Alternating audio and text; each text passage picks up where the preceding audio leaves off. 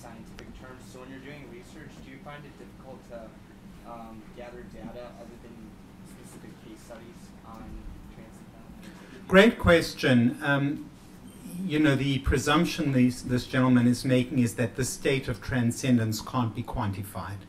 So how do you really make meaningful scientific statements about something that can't be quantified? Well, in fact, it can be quantified because they have done studies where they have, you know, asked people to just ping a bell when they're in the transcendent state. Or they've interrupted somebody and said, you know, were you in a transcendent state or not? And they have found that this coherence of the EEG really corresponds to when people are in transcendent states of consciousness.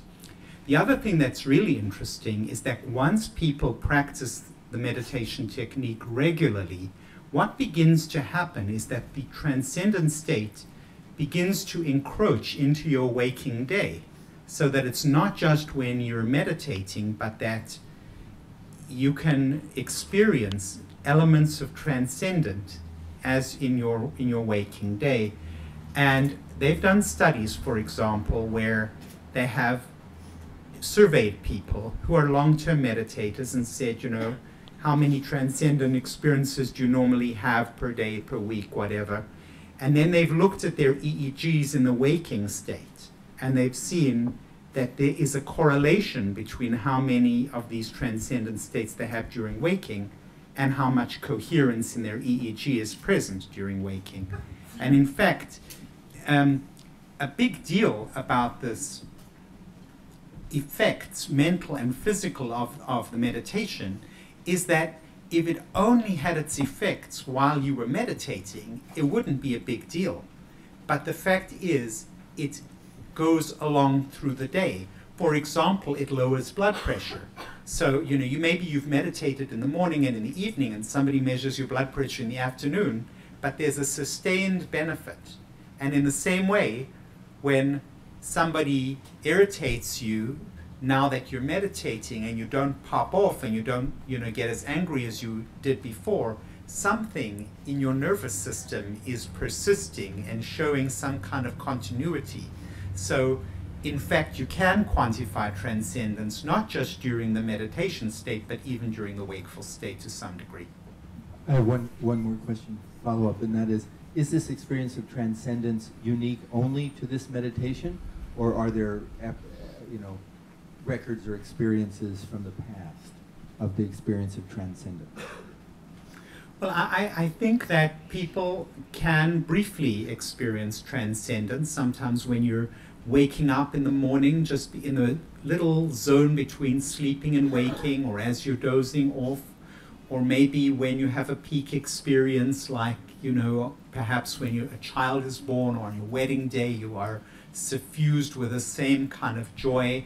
But I think if you're looking to have this replicable day-to-day experience, this is, to my knowledge, the best way to get it.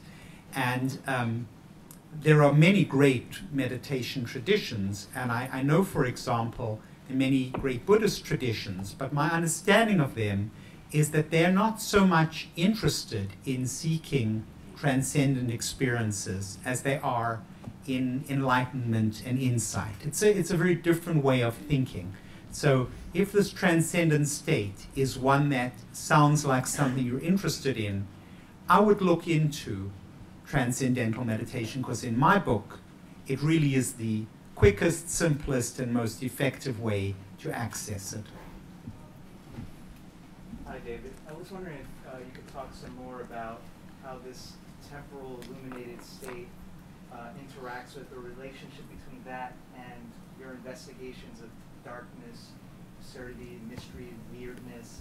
Like, how do you reconcile those two things? One is a temporal state, which is only part of your day, but then much of your creative investigations are in kind of the darkness. Well, the question is, how does this relate to the ideas that I particularly love, which some people say are darker ideas, but yeah, anyway, you know, this, as I said before, the transcending is an experience that I love to have. Love. Capital L. And I saw my life get better and better and better once I started meditating. For sure. And another name for this field within, in Vedic language, is called Atma, meaning the self. There's a line we've all heard, know thyself. This is the self of all that is. You know that, it's knowing totality. Everything that is a thing, they say, has emerged from this field of unity. It's unity of, in quantum physics, the unity of all the particles and forces of creation exists in that field within. It's a magical field, fantastic. Ideas, everything springs from there. You start expanding that ball of consciousness, like I say. Expand that ball of consciousness, you can catch ideas at a deeper level. And you're going to become more and more you. So ideas come for everything and anything. You're going to fall in love with a certain kind of idea. You're going to catch that easier and easier and on a deeper and deeper level. I'm going to fall in love with different ideas. You get an idea, you fall in love with it, you're rocking. It's a beautiful day. You know what you're going to do. Now you got more energy to do it, more intelligence to do it, more of everything positive, and you are going. It's very, very good. Just keep expanding that container of consciousness, because like they say, when an idea comes, it may be coming to us from a long way away, but we don't know it until it enters our conscious mind. If the conscious, every one of us has consciousness, like I say, but not everyone has the same amount. The potential for us human beings is infinite consciousness, infinite enlightenment, total fulfillment, liberation, salvation, the whole thing. So you expand this ball of consciousness more and more by experiencing that. It doesn't come from you can't go to the store and buy a box of consciousness. You got to go to where it is. And you can't wish yourself there or imagine yourself there. All you need is a technique. Now maybe there's a lot of techniques, but make sure that your technique that you want and you've got works. Otherwise you're wasting your time. It's a real experience to experience it. Every time you experience it, you infuse more of it. The ball of consciousness expands and expands. You're making the subconscious conscious until it's all, everything is conscious. You're wide awake. Everything is there. Totality. You got one back there? Yeah. Hi, David. I was just curious, you were talking earlier about how it's all positive energy when you're in that transcendental state, and then you were just mentioning how your ideas are mostly dark ideas. No, I didn't say mostly. Some people say that, and they say I need help mentally, stuff like that. I love all kinds of ideas. This doesn't have to be one thing or another. Like I always say, I'm sorry to interrupt you. That's all right. There's 3 girls coming down the street.